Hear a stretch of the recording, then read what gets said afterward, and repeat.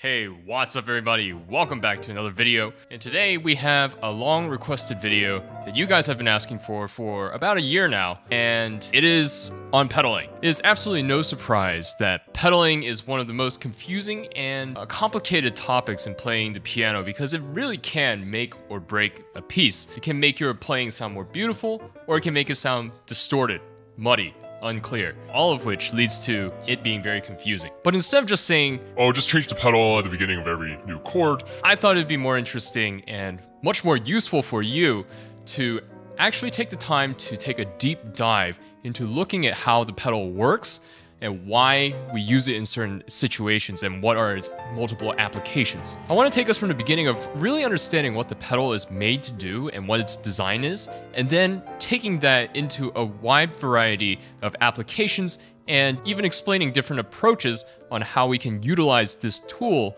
to make our playing more effective, more beautiful, more musical, more vibrant. So welcome once again to the first video in this new series on how to pedal. Today we're going to be discussing the very basics of pedaling. And to start off, I want to clarify some terms. When I say pedal in our application, I mean using the sustain, the rightmost pedal on the piano. Now, what is the primary purpose of the sustain pedal? What is the primary function of the pedal? The question is perhaps a little bit rhetorical because the answer is right in the name, but the purpose of the sustain pedal is to sustain notes. Sustain the notes that we have played, not create new tones, create new notes, create different textures when we're playing. It is primarily to sustain a sound that has already been created. This is main function, this is main purpose, this is main goal. We will deal with the more complicated, more complex things later. And this is also why the pedal is primarily a tool and not a crutch. We use the pedal to do something.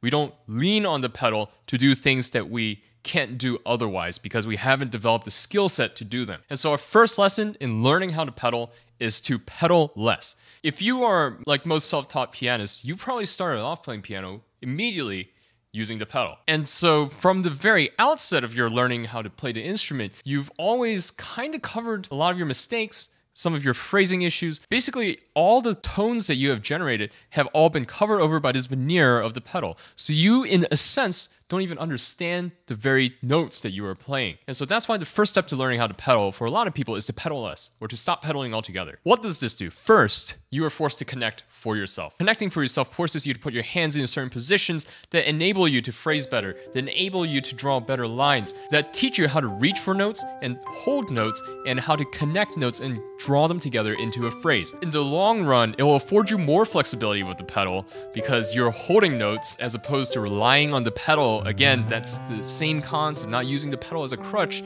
but using it as a tool. You're not relying on the pedal to hold a note for you that you otherwise should have sustained, and that gives you a lot more options on how you can choose to pedalize a certain phrase, a certain area, with more complicated things, more advanced techniques that we'll talk about in future videos. And of course, most importantly, when you connect for yourself, you're much more aware of the tone that you are generating. When you can hear the tone that you're producing, you can hear the phrases and the contours that you're drawing, then you can make more informed decisions on how you want to shape your own musicality and develop your own musicality for a certain piece. Pedaling less, secondly, forces you to play cleaner because you can hear all your mistakes as opposed to having it covered up by the pedal. When you're holding the pedal and you're playing wrong notes, it just becomes muddied.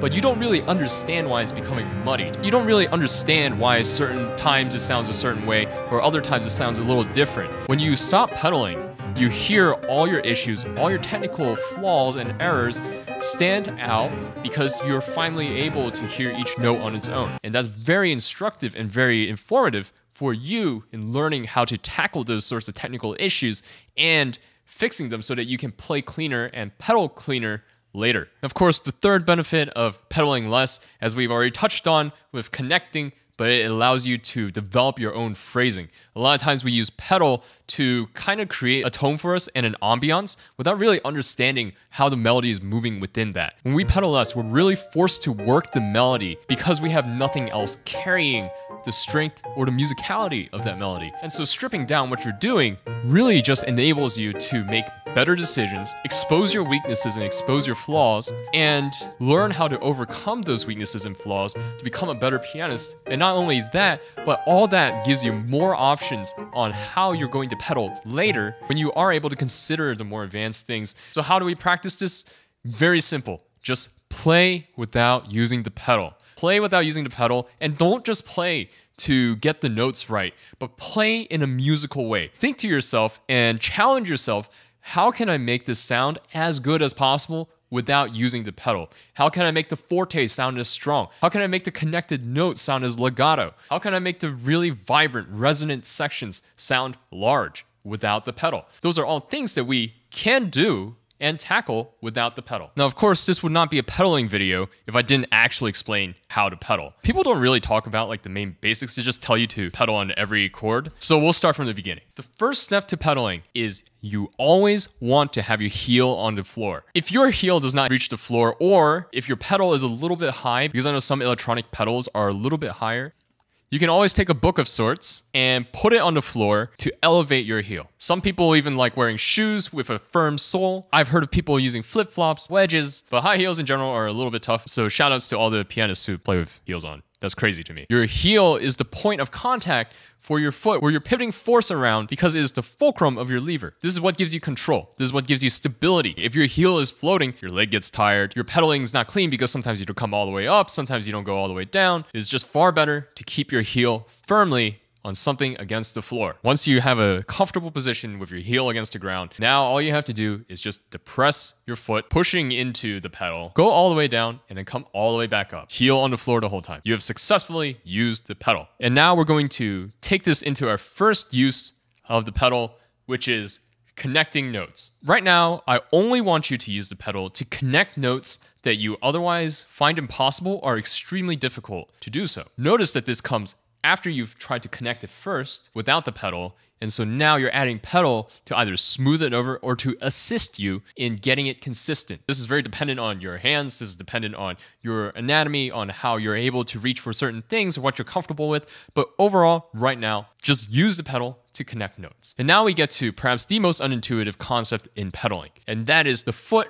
comes down after you generate the tone, and it comes up as you are producing the next tone. My foot comes down to sustain the note after I have played the note initially. Then, when I'm about to play the next note, my foot comes up as my finger depresses down into the next note so that it leaves no gap and the notes are completely connected. And then if I need to connect again, then my foot comes right back down after my finger bottoms out in the key. My favorite way of teaching this or telling students how to practice this is by using chord progressions. So we're going to go from a dominant 7 chord to a tonic chord. Why this is very helpful is because if you bleed the dominant 7 chord into the tonic chord, it'll sound very muddy, you'll hear it, or if you leave a gap, it's also very easy to hear. We'll start in the key of C. So what I'm going to do is I'm going to take both hands and I'm going to play the G7 chord, G, B, D, F. Once I play it, I will pause for a second and then I'll depress the pedal. I'll step down on the pedal and then I'll lift both hands. I will now set my hands over the next chord, which is the C major chord, C, E, G in both hands. When I am ready, I will press down with my hands, simultaneously lifting my foot. And then immediately after I play, I will then depress the pedal again and lift my hands again. And that in essence is how you pedal to connect notes. So one more time, I play the dominant 7 chord, I depress the pedal, I lift my hands, I get ready for the tonic chord. I play the tonic chord while lifting the pedal, and then I depress the pedal and lift my hands. As you get more comfortable with that, you can speed it up. And as you speed it up, be sure to pay attention to make sure that there's no bleed from one chord into the next and that there are no gaps between the chords. Once you've gotten comfortable with this, we can begin to apply this to different pieces. Here, instead of applying it to a whole chord, we're just going to apply to certain notes in the melody. So first, look at the melody. Look for spots that you find difficult to connect. Once you find those, insert pedal between those two notes and listen for smoothness and cleanliness. Again, no bleed and no gaps. Still make the attempt to connect, but use the pedal to smooth it over so that it sounds continuous. And you can even practice this by pedaling between each note in the melody, just for practice. And that is the end